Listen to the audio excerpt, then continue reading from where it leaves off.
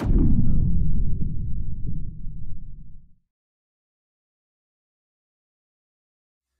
right, welcome back, Prospect Live viewers and listeners. We're back with a very special episode of the MLB Draft podcast. That is, of course, the 2021 MLB Draft podcast. 2020 already happened. Joining me today, of course, is Joe Doyle, our director of draft content, and also joining us today, a very special guest, one of my heroes in this game, that is Jim Callis of MLB Pipeline. Jim, welcome to the show. Thanks, guys. Welcome, my friend. Thanks. So this has been, we were talking a little bit off the air. This has been a much different year for you. I know that we got 11 months until draft day, and that doesn't go unmentioned. But how different has this summer been for you with no Cape League and uncertainty around showcases and things like that? Just how are you, maintaining your sanity? Well, the one thing that's helped a little bit is usually during the summer. I mean, we are doing draft stuff. We're doing minor league stuff. We're doing prospect stuff. We're doing top 30s. We don't really dive in with both feet until we do a top 100. It usually comes out right before the winter meetings. Mm-hmm. And the 2020 draft really kept me sane because that was kind of business as usual. Even though there weren't games, that part was a little different. I was still talking to a bunch of people. People had played this year, so that part was normal. This summer's been weird because my schedule's been totally different. Like last year, was the first prospect development pipeline league, PDP league, that MLB started with USA Baseball that went on for 3 weeks. And you had, I think it was 80 of the best high school players there. And I spent a whole week down there watching guys. And then that didn't exist this year. And then we went from that. They took can't remember how many guys it was out of that, 40 or 50, went to Cleveland, and they did a high school futures game. So we got to see them again. And then I got to see the Under Armour All-America games, always in my backyard at Wrigley Field. Mm-hmm. And got to see him again. So I got to see all these guys. Even guys like Zach Veen wasn't at the PP League, but he was at the Under Armour game, and it was like, whoa, this guy seems like he's better than Pete Crow Armstrong and Dylan Cruz and all these other more highly touted outfielders. And Jared Kelly was a guy who wasn't a PDP, but you saw later. So anyway, that part's been really weird, not seeing these high school guys at all. I mean, my only real stuff I've done with high school guys, I did a story in the area code games last week where I talked to half dozen people in baseball about who look at the area code games. The college side is just really weird because, there's no Cape. I guess there's a hit and miss leagues with random players. Yeah. No real – they're organized, but, you can't really say, oh, Judd Fabian's here or Kumar Rocker's there. I haven't even looked. I don't know who the best college player is playing summer baseball somewhere that you can see him. Are you guys – Well, you're not gonna find Kumar. He's not playing. You're not gonna find Leiter. Nope. Fabian is playing down for Orlando. Florida, yeah, he's going to get going. Yeah, Florida. I think that league. We've talked about this. One of the tough things is with the Cape, you have so many of the premier talents in one place, whereas it's so spread out. Judd Fabian is playing against guys that play for the University of South Valley, Florida State College. Yeah. So, and Matt McClain is playing at the independent Foresters team in Santa Barbara. Right. Yeah. He's batting 600, quite literally. Yeah. So it's you take it all with a grain of salt. Yeah, so you might be able to see the guy, but I know, I love the Cape League. It's one of my favorite things in baseball, and every year they're kind enough to send me their preseason, postseason yearbook. And I can't tell you how many times I pop that open. I could look it up on the internet too, but it's actually easier to navigate where it's got everybody's stats in there. It's oh, so-and-so hit 180 with a 35% strikeout rate. Or, hey, this guy, Hayden Cantrell, had a really rough spring at Lafayette, but he hit 300 on the Cape. Yep. And guys still, guys saw him there and believe he can hit. And so you don't have any of that. But yeah, it's like we were saying off the air, I don't even know what to expect for next year's draft because I can't really imagine we're going to have much fall baseball to see guys. Like I was saying, in conferences that aren't playing, it's not safe to play football and you're not playing fall sports. Why would you have fall baseball? I can't imagine that. And then if you don't have football in a lot of these places, and who even knows if you can keep football going in the SEC, in the ACC, and the Big 12, if you can't, are we going to have spring sports? Are we going to have spring baseball? I can't imagine. If I had to guess, and we're just guessing, I can't imagine we're going to have normal college baseball next year. We might have some college baseball. Like I bet we have some, but there's no way we're going to have 300 Division I teams and all these other places playing. There's no way. Yeah, and I think the other part of it too is you have to think about what the roster crunch is at a lot of these D1 programs where, they have the class sort of recruits, guys that didn't go in the draft. We had a shortened draft last year. So a lot of those guys that maybe signed from, we'll say, round 5 to round 6 to round 20 that maybe get an overslot bonus because there's more money to play with. None of those guys signed. Right. All those guys are going to campus. To further complicate things, we have a lot of junior colleges that historically can produce, a handful of guys, especially from rounds, 10 to 20 that can pop. A lot of those guys aren't coming along. And then we look at these Power 5 schools, and some of them have, look at Florida. I mean, they have 2 top arms that certainly would have gone in the draft last year had it been a full normal MLB draft season. I think Terry Mace priced himself out though, so he might not have gone. I think it was on purpose, but does he price himself out necessarily if there's more money for teams to play with and they can invest a little bit more? I don't know if he does because going back for their extra year really can kill your leverage. So those guys had a little bit more leverage this year. So there's even a crunch on the rosters to get a lot of these guys playing time. And I think even some of the transfer stuff is unusual. We're not seeing that probably as much as we would have had previously. So there's a whole lot of stuff in flux because we're coming into fall where we typically get those looks after some of these summer leagues in terms of who's at summer leagues and where the town is. It's dispersed between whatever Grandview? I always forget the name.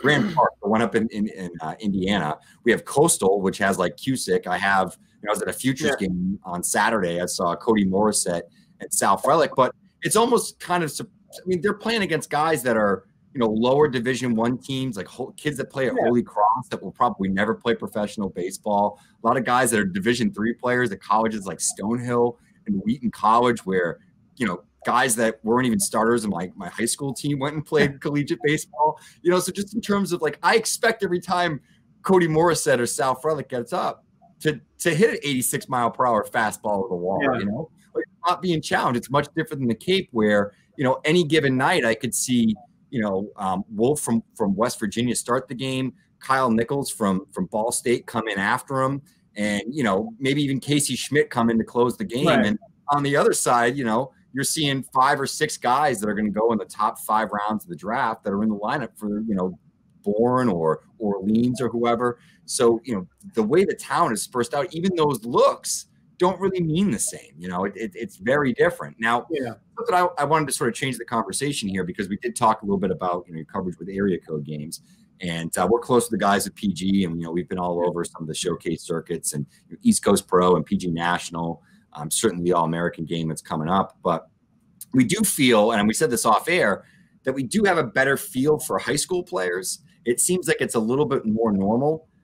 What are you hearing from teams in that regard? Do they feel more comfortable with the prep side of things right now, just simply because of the nature of how things have played out with the showcase circuit? Yeah, I mean, the showcases, I'm just making up a number here, but I feel like teams have 80 or 90% of the looks they would have gotten the guys normally.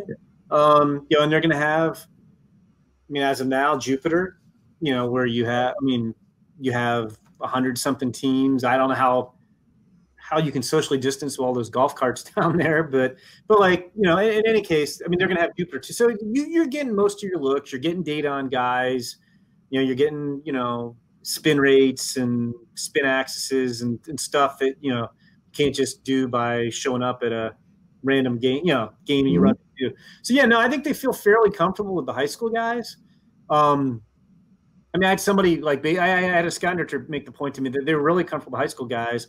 Like the college guys, they know the names that are famous. Mm-hmm. They haven't. I'm going to actually do this.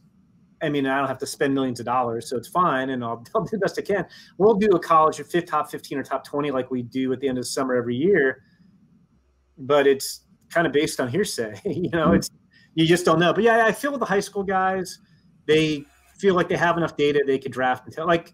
If the draft were today, it would be very interesting because you'd just be guessing on the college guys, but you'd feel like, okay, I'm not okay. And as we all know, and maybe listeners do or don't know, the summer is the most important time for the high school guys. You talked about level competition. You know, like Ed Howard. I live in Chicago. Ed Howard was at Mount Carmel here in Chicago. Mm-hmm. In a typical spring, like I guess they were going NHSI, the tournament in Cary, so that would have been one exposure. But like he's not facing that many pro pitchers in Illinois high school ball. So like the really important time to scout Ed Howard is the summer before, when he's facing the best pitchers in the country at these various showcases. So I think they're in good shape with that. I think they feel reasonably comfortable with high school guys right now. I mean, you'll want to see how guys look next spring, and you know they're young, how their bodies change, what happens with pitchers, et cetera. But man, it's like tale of two cities really with high school and college right now. Yeah, and I have a quick follow-up, Joe, if you don't mind. And I think the funny thing too is you could almost look at it. They have more looks at these high school guys, and with the roster crunch at a lot of these colleges, which should have sort of far-reaching effects beyond even just the 2021 season, they may have a little bit more leverage with these high school guys too to get them to actually go into pro ball, have an opportunity, especially if, you know, hopefully by next spring things are a little bit better and there is, you know, the opportunity for a full minor league season, or at least a semblance of one, whether it starts a little bit late. But at least they're going to get into camp, and there's probably an opportunity for them to at least work on the complexes, extended spring, something like that, just because, you know, they're professional teams, they have a little bit more money, et cetera, et cetera. So I'm kind of interested to see what happens there too. It just seems like there's so much that could happen on the high school side, and the college guys, like you said, they're missing this huge development year. I mean, you know, if we're going back a couple of years, even, you know, that was the year. That's when Alek Manoah broke out. You know. Oh yeah, I mean, every year there's guys. There's so many of these guys that really weren't top, you know, day one guys until after that summer. Nick Gonzalez last year. How about Nick Gonzalez last year? I mean, tell me about it. He had a great. I tweeted out the first time I saw him, like in the first game with Katuitt. I said this guy is a first rounder and probably in the top 15. When I saw him go Oppo Taco in a 96-mile-per-hour fastball up in the zone, I was sold. But yeah, and like if he, let's say the pandemic had been a year earlier, then he doesn't go seventh to the because so many people made the comment, like, you know, where he plays, you know, New Mexico State, and his ball carries and opponents. It's like it's a real great place to put up numbers. So nobody really believes in. There's always a guy hitting 420. Yeah. And then he went up to Cape and proved he was real. I mean, Carmen Majinski was a guy who had barely pitched because he had broke foot South Carolina. Exactly. Had a great, you know, and he probably, I actually think he might have gone higher if we didn't have the pandemic this year, because he would have had more time to pitch and maybe build a more track record. But like, you're right. I mean, you just don't get that opportunity for guys to prove themselves. And college baseball, you allude to, is going to be a kind of a mess anyway. I mean, I would assume right now there's a bunch of incoming freshmen finding out that they don't have scholarships, or they found out earlier this month because a bunch of juniors and seniors came back, because almost nobody who would have gone around 6 through 20 signed for $20,000. And it's a huge headache too. All the guys who were freshmen last year are still freshmen. So you're going to have this roster logjam for 3 or 4 years in college. And at the same time, you're going to have fewer minor league teams, you know, probably 120 next year, but it might be 90. I mean, that's been reported that it could just be 90 perhaps, in which case there's going to be fewer opportunities. I think there's going to be, you know, I think there's going to be a lot of guys. I mean, what happened this year stunk, obviously, from the way they set the draft with the 20,000 max. There are going to be guys who should have taken the $20,000 who aren't going to get a chance to play pro ball. That's right. You're going to have teams have to cut players next year. Probably some of these guys who signed for $20,000 who never play. They aren't going to have spots for them to play. We're scheduled to have a 20-round draft. That could change too. It could be fewer. But, you know, just the simple math tells you, I mean, all the guys this year around 6 or 20 didn't get drafted are going to go into the draft next year with guys who would have gone around 6 or 20 in a normal year. Only half those guys can get drafted. Plus, you're going to have more junior college guys eligible, because you're going to have freshmen who don't have a place to play, go to junior college, and if that season's close to normal, make a name for themselves. So there's just so much uncertainty. You're right. I mean, I think getting back to the high school players and leverage, I think the best high school players, you know, they'll still get paid. But like that guy who might be like if we have a normal draft next year, like a $750,000 player, or maybe he's on the fence. Do I sign for $500,000? I'm not sure. You know, I could be a lot better 3 years from now. Maybe you sign for $500,000 because you don't know what the landscape of college baseball is going to be. Yeah. Yeah, I mean the sheer value of a spot in an org is invaluable right now. At least this year and next year, just having a spot in an organization where they invest capital in you is worth more than the bonus that you might sign.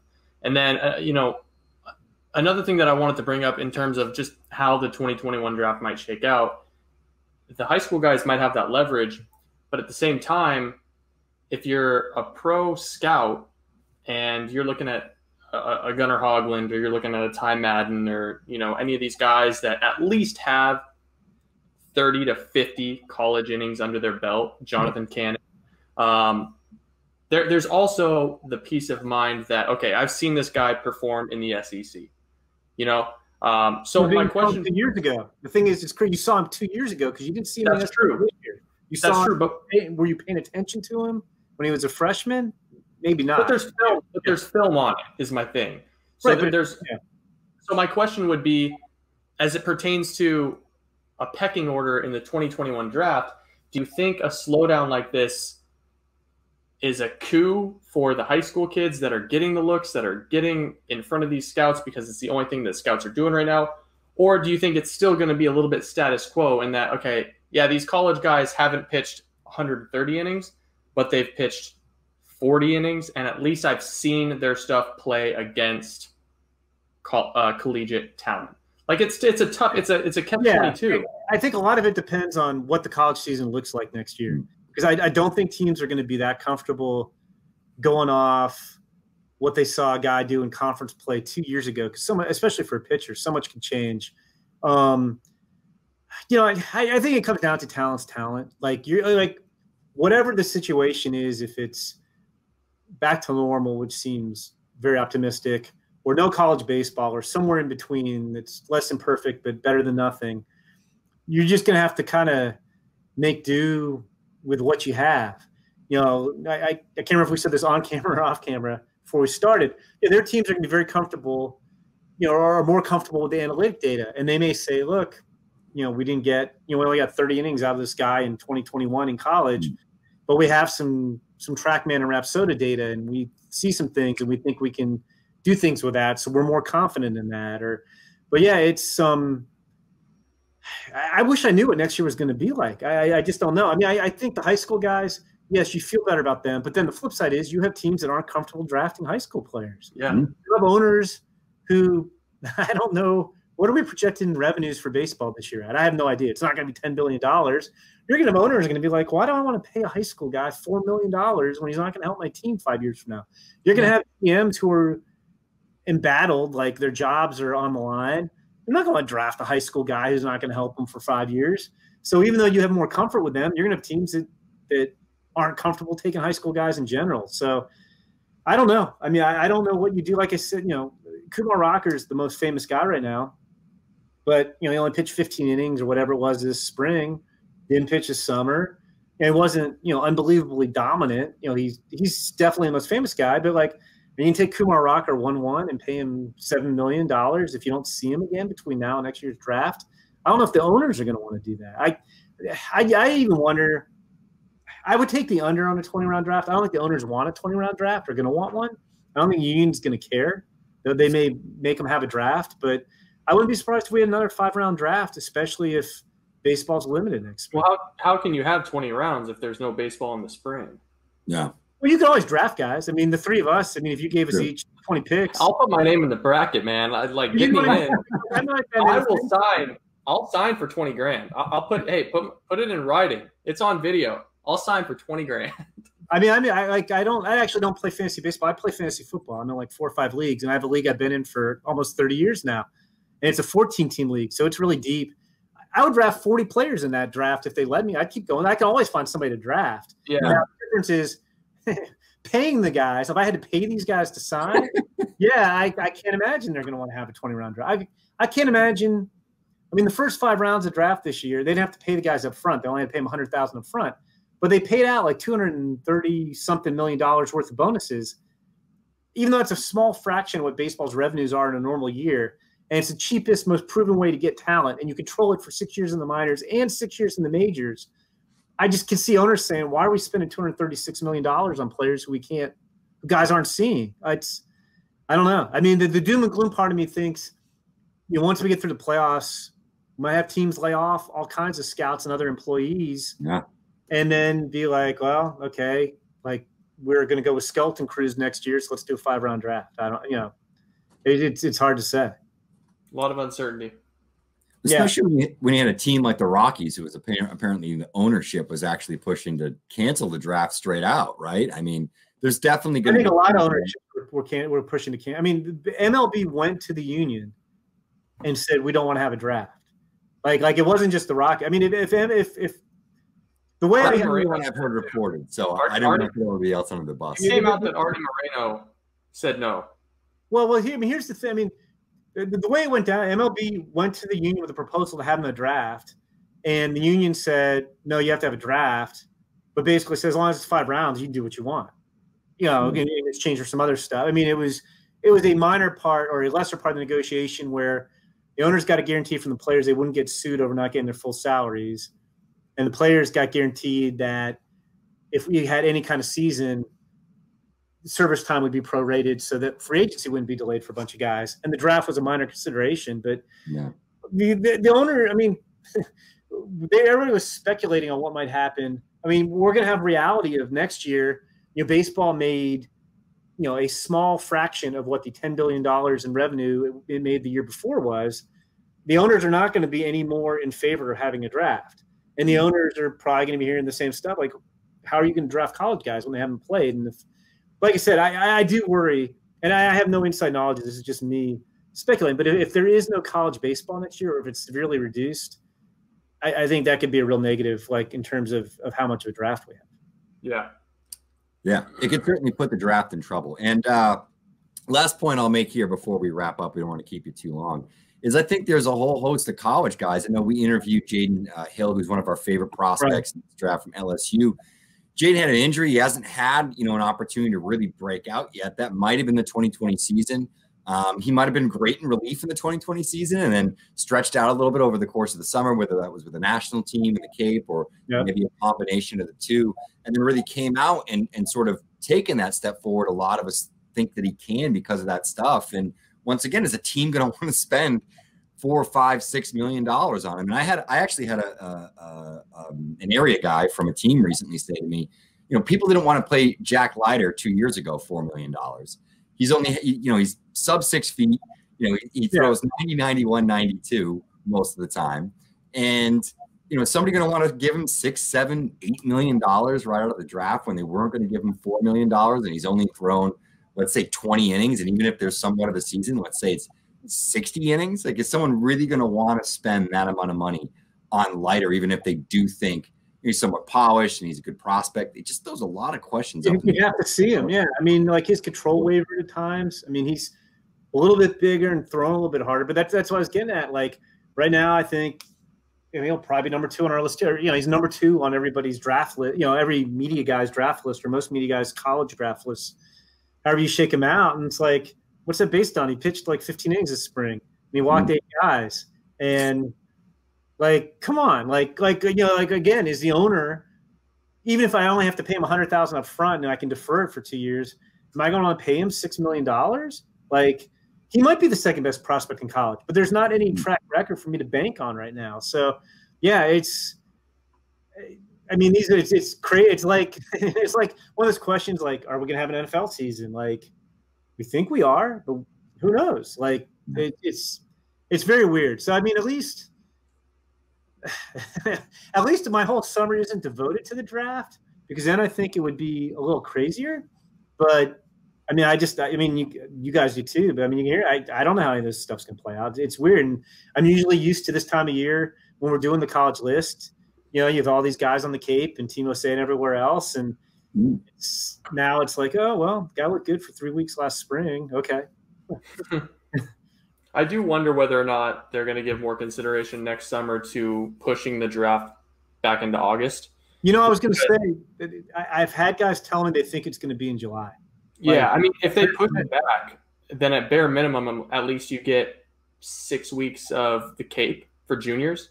I think it's better than nothing. Yeah, I think the idea is to give them more time in case college baseball is reduced. Then maybe have whether it's just the summer leagues or these regional leagues, like there's the Texas League and a Florida League and a California League and an Arizona League and a Midwest League and a Northeast League. And we send everybody who we think could go in the first 10 rounds to those leagues, and they play for a few weeks. But yeah, I think they're going to try to give themselves more time.